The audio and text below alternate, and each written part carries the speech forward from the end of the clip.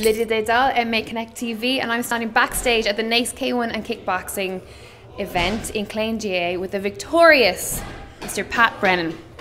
Congratulations. Thank you very much. How are you feeling? I'm feeling good. You were obviously at a boxing fight? Yes. Yeah, brilliant. Got the win.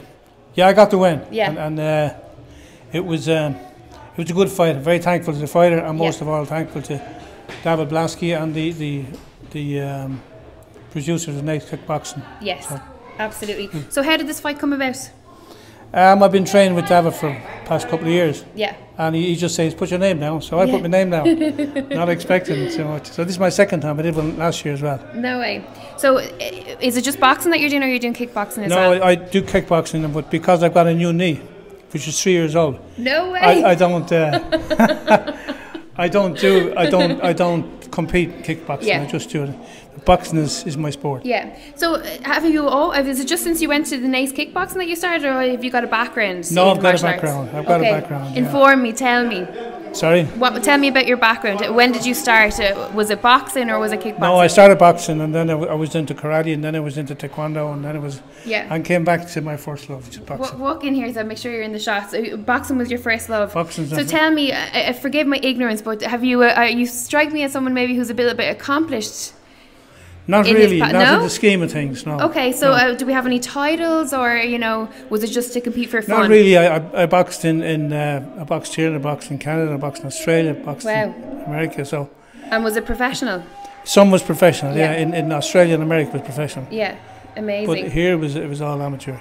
So, and you've kept at it. I just stayed at it because I think you can compete with yourself towards the end. I think age is I'm 73. Yeah. So age shouldn't mean, people, especially in Ireland, they decide when they're 35, 36, they got to reach for the rosary beads and get down on the knees and prepare for the next world. There's still not a living to be done in this world. Yeah, absolutely. So one of the reasons I do it is that I hope that people who are in the 30s, 40s, 50s, 60s, 70s, 80s, I trained in Australia with people that were over 80. Yeah. In taekwondo. Yeah. And I just would like if people were to look part of their fitness. Absolutely, and it is a mindset, right? I mean, age is very much just a number, right? I train I love training with young people. I don't socialise with them. Yeah.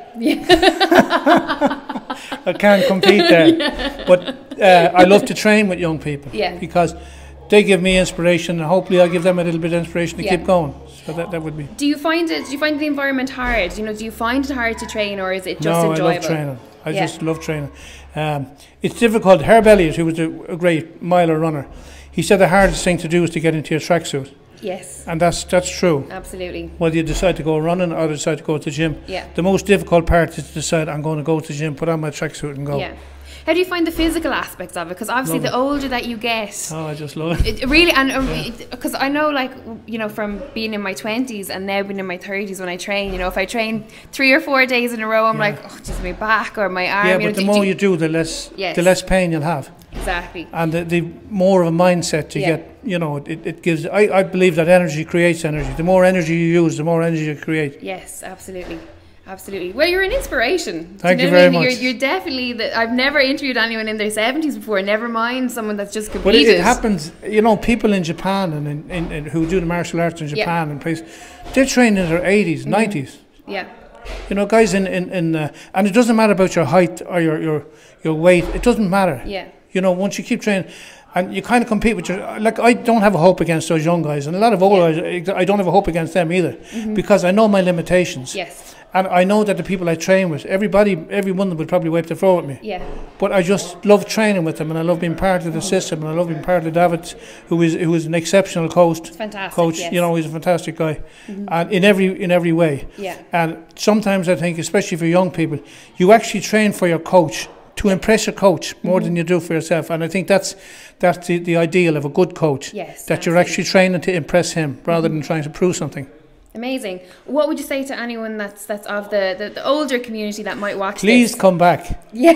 Train. Get into your tracksuit and train. And go to Naas Kickboxing, or go to which I believe is the best gym that outside of Australia. It's the best gym I've ever been in. And I've trained in Dublin. I've trained in Naas. I've trained in lots of places. Yeah. And I believe this one is the best that I've come across. Well, you're right. He is a phenomenal coach. Absolutely. You've got a phenomenal team out there, right? Yeah. and he does so much for the young people, and the guys just love him. He's one of these inspirational people. He is, and you're inspiration yourself. Thank Let's not you. forget about yourself. Absolutely. But listen, congratulations again. It was a pleasure to talk to you, and a pleasure to see you fight. I'm delighted that I caught it, and I got some good footage as well, so we'll have a nice video up there. The oldest swinger in town. Oldest swinger in town. Well, listen, age is nothing but a number. Thank you very much, Pat Brennan, for MMA Connect TV. So we just have one little thing to add. Okay. Go for it.